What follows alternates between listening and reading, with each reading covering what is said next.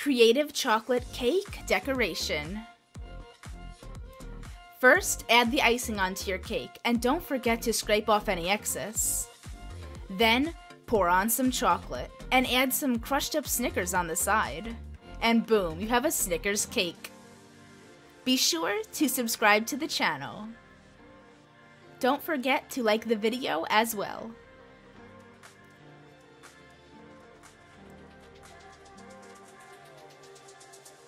Frosting a cake isn't always very easy.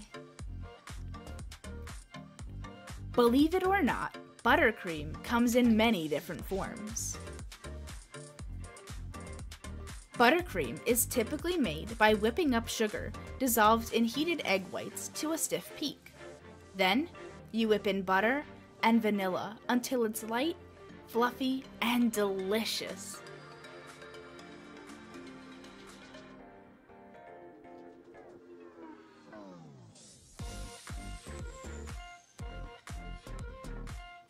Buttercream is great for stacked cakes, sculpted cakes, buttercream flowers, and even cupcakes.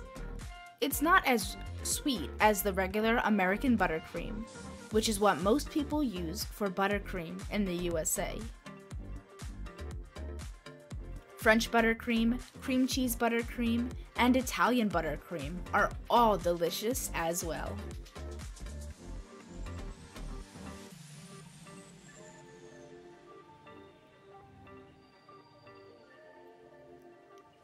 No more pan spray, no more shortening and flour, no more parchment paper.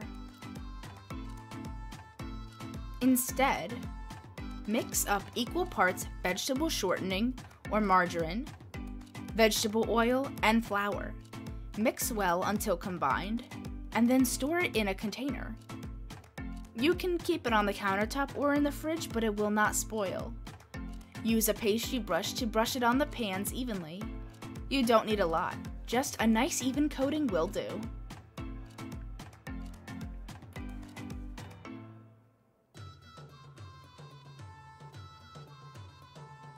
There are many essentials to cake decorating, but some tools that are pretty much required for anything cake decorating are rotating cake turntables.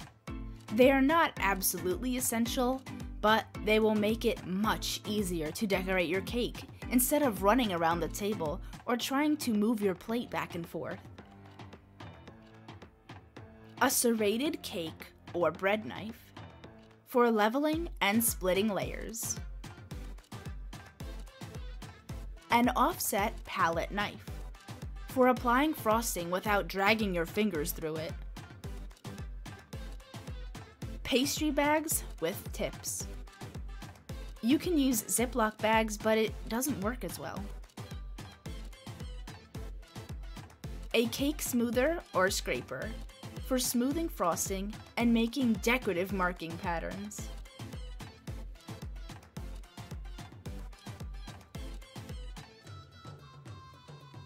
Something a lot of cake decorators do is split their job into stages. Cake making and decorating can be quite a bit of work. Baking cakes in advance and freezing them also makes frosting them easier. Frozen cakes don't crumble as much when you frost them, and it makes it much easier to apply your crumb coat. Likewise, leveling your cakes is easier with frozen cakes. Cakes will stay fresh in the freezer for up to a week. Indeed, you can also make buttercream in advance and store it in the fridge in an airtight container for up to a week.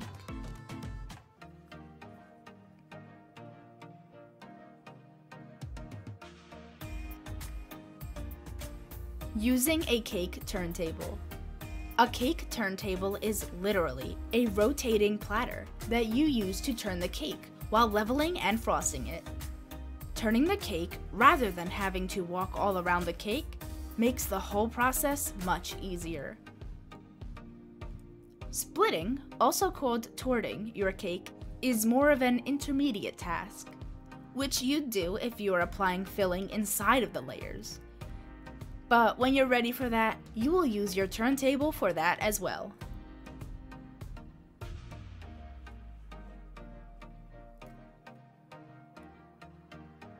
Level your cakes. It is important because the tops of the layers need to be completely flat, otherwise they can lean or wobble when you stack them. This is where your serrated knife comes in. There are serrated cake knives which will work well, but any serrated bread knife will work. Just make sure that the blade of your knife is longer than the diameter of your cake. The goal is then to saw off any dome on top of the cake so that it is perfectly flat. Start the blade at the edge and keep it level while rotating the cake on the turntable, using a sawing motion rather than trying to push the blade through the cake. Don't worry about the bottoms, these should already be flat from the bottoms of the cake pans. In fact, you could flip your cakes so the bottom face upward, but do still level them so the bottoms don't wobble, and don't forget to eat those trimmings.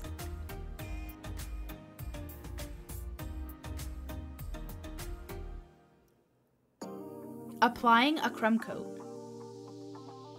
The next step is to actually frost the cake, which starts with applying a crumb coat. A crumb coat is an initial, light coat of frosting that seals and suspends any crumbs, so that when you go to apply the final coat, you won't see any crumbs in the frosting. If you are making a layer cake, position the bottom layer on your turntable. Spread a layer of frosting to the bottom layer, then place the top layer on top, bottom side up.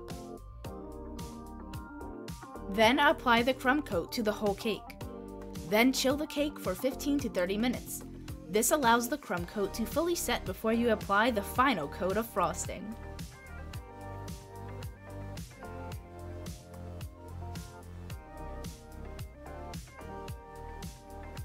Applying the frosting. Place the assembled layers on the turntable and apply a mound of frosting. Spread it around with your palette knife while you rotate the cake. Do the sides next. It's best to work quickly so that everything stays cool. But when you're still learning, this may not be possible. So it might help to take a break between doing the top and the sides. Return the cake to the fridge in the meantime. A cake smoother, or a cake scraper or decorating comb, is a flat piece of metal with one flat edge and one serrated edge. It will produce a sharper finish than a palette knife, although a palette knife will do a fine job. To use a smoother, run the edge along the sides of the cake while rotating it in the opposite direction.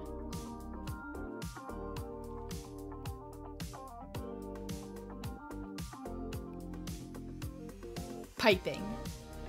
Making decorative flowers and other shapes using a piping bag with various tips is something that does take practice.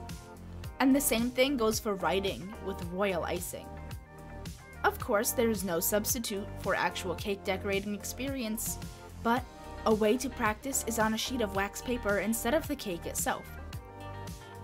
Small, individual flowers can sometimes be transferred from the wax paper onto the cake, although this won't work with edging or writing. Still, it is a good way to practice until you get the hang of it.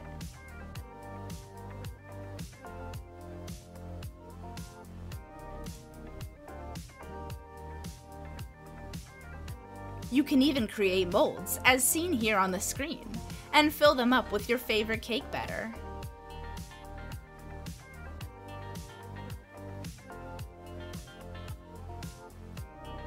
Yum, now I'm in the mood for some dessert.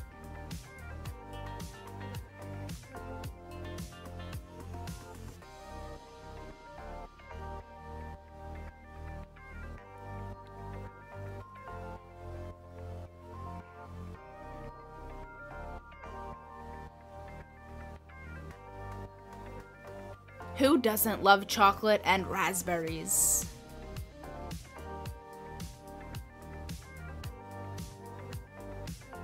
Delicious!